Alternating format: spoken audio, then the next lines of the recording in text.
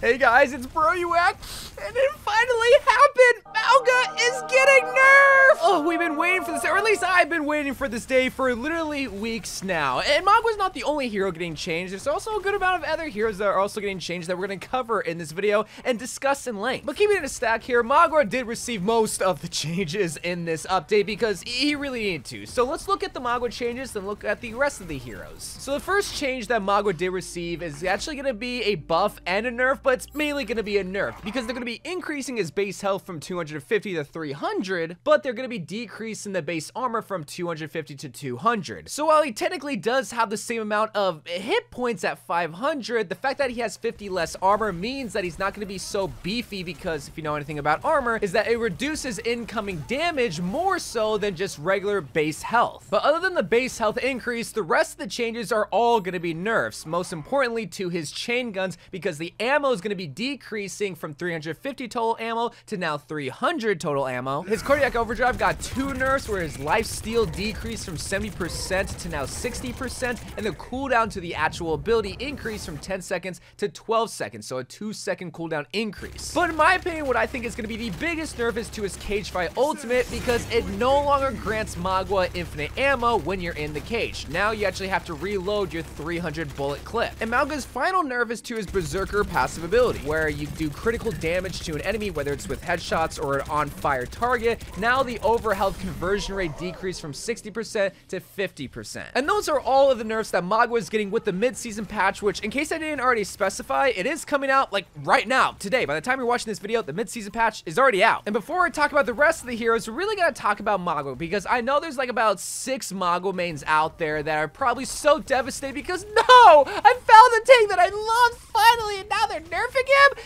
Yeah, they needed to nerf him. It's no secret that Mauga was the best tank in all of Overwatch 2. While he's definitely easier to counter compared to other meta tanks in the past, like Orisa for an example, even when you do counter him, like when you anti him, if they had a Kariko that could cleanse the anti, he wasn't gonna die because he had so much sustainability. But then on top, and this is where a big problem is, you can have sustainability as a tank, but if you have a lot of DPS potential, then that just means you're unbalanced. It's sort of like if a Roadhog was able to self-heal and do damage at the exact same time. It's just way too much of a selfish tank like Mauga to be able to have. You have too much sustainability with the passive ability being able to light the enemy on fire and then get critical damage, heal yourself with the overhealth, but then on top of that have life steal, and then if you cage fight, it just meant it was a recipe for disaster. Mauga was not going to die, and now there's a lot more windows of opportunity to kill Mauga, whether it's the increase in the cooldown or the cage fight, having to reload, and there's your opportunity to kill him.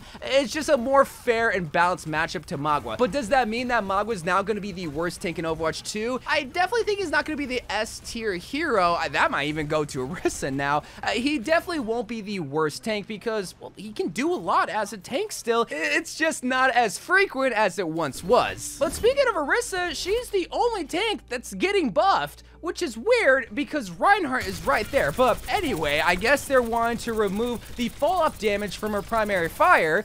Okay. And they're also going to be removing Orisa receiving forced critical damage whenever she fortifies. Now, what forced critical damage means is in the case of Mauga specifically, whenever Mauga lights Orisa on fire and then he shoots him with the cha-cha gun, that means that he's going to get critical damage even if he's not shooting her in the head. But if she fortifies, no longer is that critical damage going to be received on Orisa's end. So while Orisa's fortify buff is really only applied to Mauga, the fall-off damage penalty is going to be huge when it comes to Orisa because, well, Orisa was already somewhat decent, but now she's going to be better because, well, she has no fall-off damage. And Roadhog's going to be the last tank getting changed in this mid-season patch, and thank God because they're nerfing his take-a-breather ability. Previously, you were able to heal for a maximum of 500 health, but now it's only going to be 450, and there's going to be a cooldown increase in between usage with the take-a-breather ability. Previously, it was 1 second, now it's 1.5 seconds. See, I like this nerf because, well, they're trying to make Roadhog good. like, if they continue to nerf Roadhog, he's gonna be the worst tank eventually. He just will, but at least he has a place to still be the selfish tank that he always is. It's just less effective. Just like with Mauga, it's just gonna be less effective. I don't think a lot of Roadhog mains will feel the nerf, because if you're really needing that extra 50 health from Take a Breather, my boy,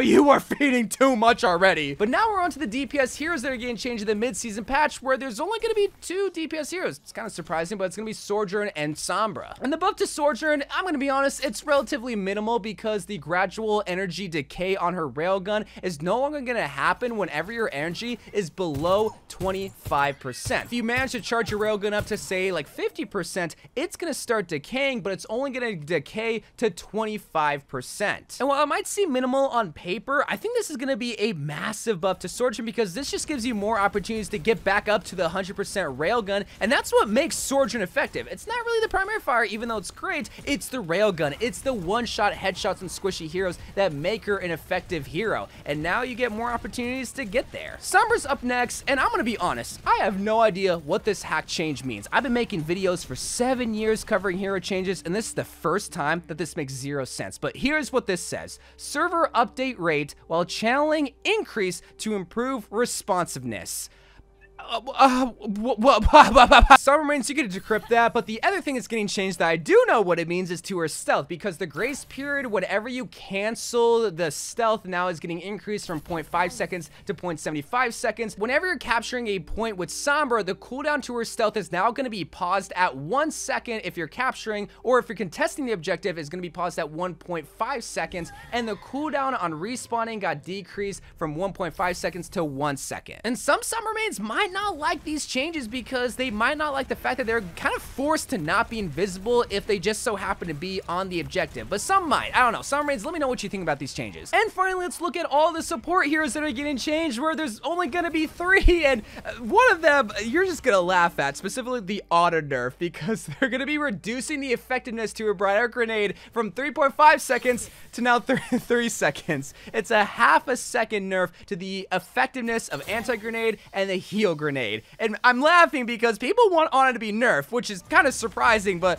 this is not going to satisfy those people's wants and desires. Illari, on the other hand, is actually getting some effective changes, because now whenever you use your secondary heal or you use your ultimate, the charge from a primary fire is no longer going to be paused when charging. On top of that, they're increasing the ammo clip from 14 bullets to now 16 bullets, but the final change is going to be to her Captive Sun ultimate ability, because beforehand, if you use all your heal beam and then you ulted, well, nothing would happen. But in the mid-season patch, when you ult, it'll fully replenish your heal beam. Whenever Starstruck explodes, there's no longer going to be damage fall off from that explosion. And the final support hero, and the final hero that's getting changed in the mid-season patch, is Lifeweaver, where they're going to be increasing the Thorn Follow projectile speed from 70 meters per second to now 80 meters per second. So you now fire a little bit, well, not fire a little bit faster, but they just travel a little bit faster. But on top of that, the pedal platform is no longer going to be pierced by piercing projectiles. And those are all of the hero changes and Mauga Nerfs that came with the mid-season 8 patch. But if you want to see these changes in action, or if you want to watch me play May Hero Mastery, I'm gonna be live on my Twitch. The link will be in the description below, so be sure to check that out, because when you're watching this video, I'm gonna be live. But until then, I love you guys. Thank you guys for watching. More Overwatch 2 videos to come, and bye.